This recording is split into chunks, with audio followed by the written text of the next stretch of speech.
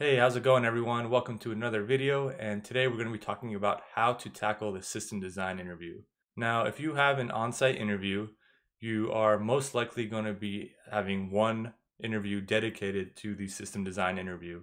Now, this is an interview where they really want to see you take control of the conversation. They're going to ask you to design some sort of system, and this is kind of where a lot of people get stuck because they don't really know how to approach the problem. They don't really know how to kind of what steps they should take. And it's a really hard interview to study for just because of how many different directions the interview can go in. Now, we don't have an interviewer ourselves, so we're going to have to make some assumptions, but we're going to do our best to simulate a real interview. And the example that I'm going to use is actually going to be from an interview question that I got myself. Now, the problem is going to be designing Twitter, and this is a problem that I got last year when I was interviewing at Zillow. It was the first of 4 interviews, and it was actually with the hiring manager. So without further ado, let's take a look at the roadmap. All right, so as I mentioned, we're going to be designing Twitter. Initially, we're going to look at the requirements and goals. So what are we actually building here? What do we want the outcome of it to be? And then number 2 is going to be storage and network capacity. How much space do we estimate our system to require, and as well as how much network is going to be going through our system. Number 3 is going to be system APIs. What kind of data is our system going to be consuming? Number 4 is going to be a high-level design. So how are the components in our system going to be working with each other? And finally, we're going to get into the database schema and data modeling.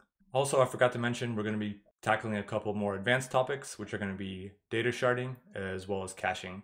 So in the first part, we need to define our requirements and our goals because we need to know what we're building before we actually go in and build it. So this is going to be split up in 2 parts, functional and non-functional requirements. So for our functional requirements, we want a user to be able to post tweets, follow other users, favorite tweets, and also be able to have a timeline, which will be generated off of the tweets that the user follows.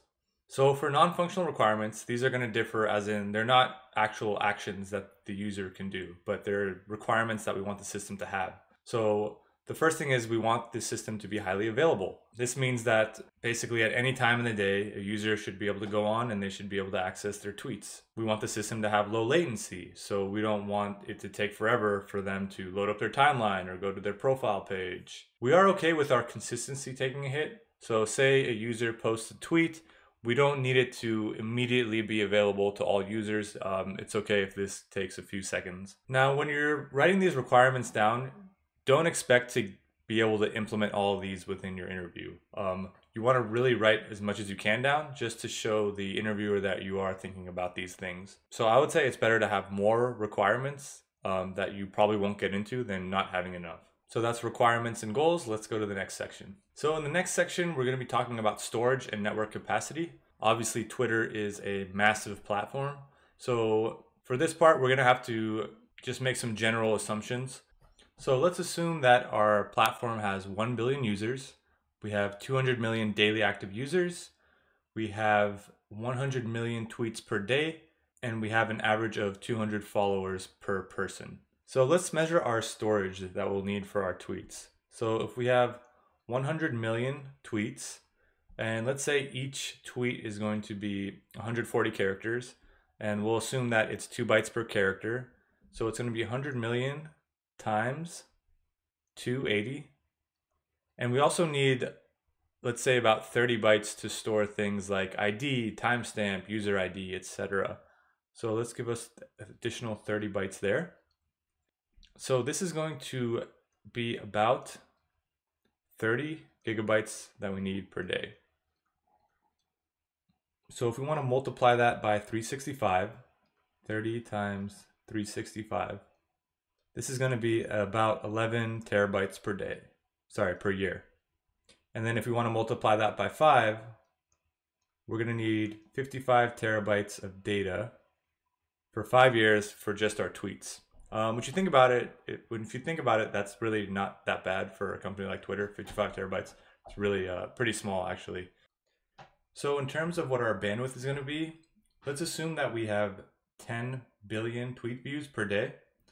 So for that, what we need to do is we need to multiply 10 billion times however many characters we have, or however many bytes we have. Remember, we have 140 characters, 280 bytes.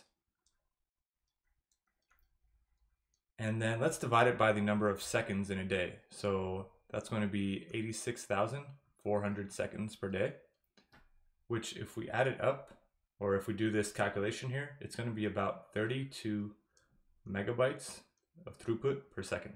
So that's something that we're going to be needing to think about later down the line if we want to scale our app. All right, this takes us to our next section, which is going to be system APIs. So once we finalize the requirements, it's always a good idea to define the system APIs. And these should explicitly state what is expected from the system. And we can use either SOAP or REST to expose the functionality of our service. So one example of an API call would be a tweet, and this would be a post, and it's going to take in 3 arguments. So the first is going to be the developer key, so we can keep track of who's actually making this call. We can have the tweet data, which is going to be something like probably like the 140 characters of what the actual tweet is.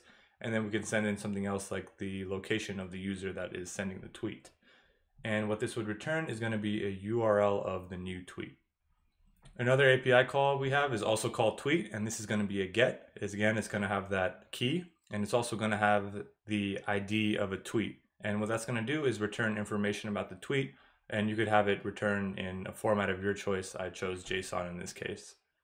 So that covers the system API section. This is definitely something that if you are comfortable with APIs, this is something that you might want to go more into detail with, but it's definitely something that should be discussed during the interview.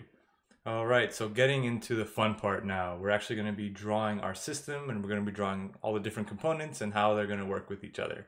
So initially we're going to have our client on the left. So this could be something that's coming in from the web browser. We have our server, which is going to be consuming the API call from the client, and it's going to be saving to a database. And I also wrote this file storage here just in case if some tweets can have pictures, video, so we need a place to store that as well. But the problem here is, as like we talked about scaling before, one server is not going to be able to handle all the load that is going to be coming in from our clients.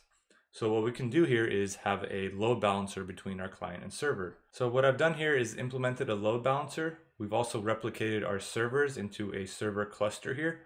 So now when traffic comes in from the client, it's initially going to go to a load balancer, which is going to distribute the traffic between the different servers. So that way, instead of everything going into one server, now it's going to be split up in between 3 servers. So that way our system will be able to better handle that high traffic. So in the next section, we're going to be talking about our database schema and how we're going to be modeling our data. So we need to be able to store data about users, their tweets, their favorites, as well as the people they follow. So for this, I'm thinking that we're going to use 4 different tables here. So for our tweet, we want to have the ID of the tweet, which is going to be our primary key. We want to have the user of who is actually creating the tweet. We want to store the latitude and longitude. We want to store the create date, and we want to store the number of times this particular tweet has been favorited. The next table is going to be our user table. So we want to again have the primary key of the ID. And then in here, just kind of things that I thought of were the name, the email, the date of birth, and the last time they've logged in. So the next table here is going to be user follow, and it only has 2 values, user 1 and user 2. Since following is it's not bi-directional, so it's not like Facebook where if you guys are friends of each other. If you follow someone, that person doesn't necessarily follow you back. That's why we only need user 1 and user 2. And this is going to assume that user 1 is following user 2. So if we have something in here that was like, say, user 10 and user 20, this is assuming that 10 is following 20. And finally, we have our favorites table. And this is again going to take 2 fields here. It's going to be the tweet ID and the user, or the ID of the user who liked the tweet. Now at this point, the interviewer obviously could ask you more questions about this. In past interviews, I've actually had interviewers ask me to do certain queries based on these tables. So if you are kind of weak at SQL or you need to brush up on it, I highly suggest you do that, because you may be asked to actually do some kind of gets or joins based on these tables here. All right, so the next section here is going to be more of an advanced topic. Since we know we're going to have a huge number of new tweets every day and our read load is really heavy, we need to find a way to distribute our data onto multiple machines so that we can read and write efficiently. Now, there are a few ways to shard your data, and this is basically splitting your data up onto different machines. So the first technique is going to be sharding it based on user ID. So say we split our database up into two sections, and say we want everything from like A to M on this database and everything from N to Z here.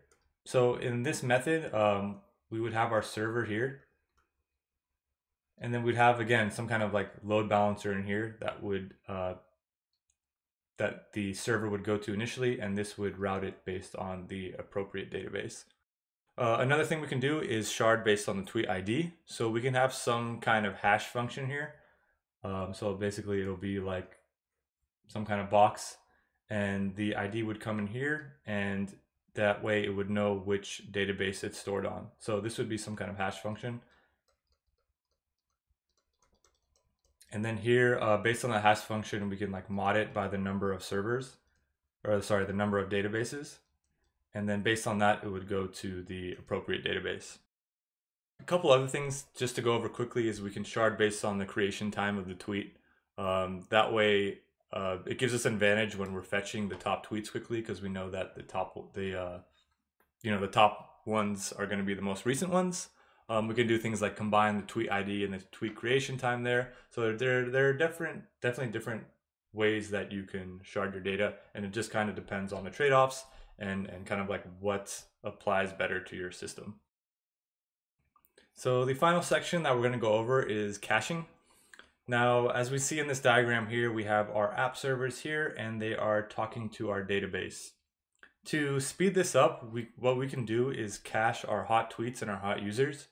So there are different types of real-world caching that you can use. They're like memcache that can do something like, let's say, store the whole tweet of the object. So what we can do is the application servers, before they hit the database, they can actually quickly check the cache and see if there's a desired tweet in there. Now this caching is going to live in memory, so it's going to be a lot quicker to retrieve than going all the way to the database. This is why this is the use of a cache. However, we can't store everything in the database in cache, obviously. So we need a way to figure out what we want to actually store there.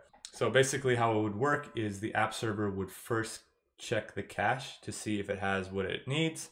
If it does, then great, it can just send it back to the app server. Otherwise, if there's a cache miss, then it would actually have to go to the database, get the record there, update the cache, and then send it back to the app server. So once our cache gets full and we need to update our cache, we need a way to kick out the old data in the cache. Now, one way of doing this is using an LRU, or a least recently used algorithm. Basically, we'll have timestamps of, say we have, for example, we have like 4 tweets in here. Once we get a new one, we'll just look at whatever the oldest one is, say 1, it's been in there the longest. Then we'll just basically kick this guy out and say the tweet that we got. We'll just label that as like tweet 5. That way, the next time we need to kick something out, we would go again, look at the 2, and then we would kick that out. So it's basically based on whatever's recently been used. Another thing we can do here, if we want our cache to be a little bit smarter, is we can do something, we can call it like an 80-20 rule. Say that 20% of our tweets generate 80% of our traffic. So say you have something like a celebrity, and their tweets are obviously going to be read a lot more than just the average person. So what we can do is we can have an algorithm that keeps those tweets in the cache longer than regular tweets. Obviously, there are several ways that you can go about the cache, and these are a couple options here that you could demonstrate in your interview. All right, and that's going to do it for this video.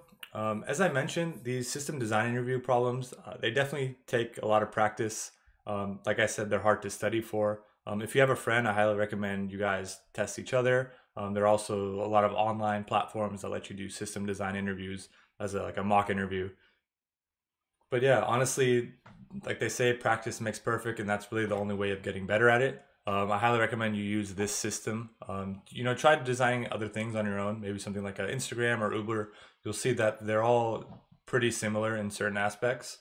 So yeah, that's going to be all. Please like and subscribe. It definitely helps grow the channel, and have this video, helps this video get shown to more people, which is what we're all about here. We all want to get better, and definitely share the knowledge. So that's going to be all for this video, and I will see you guys next time.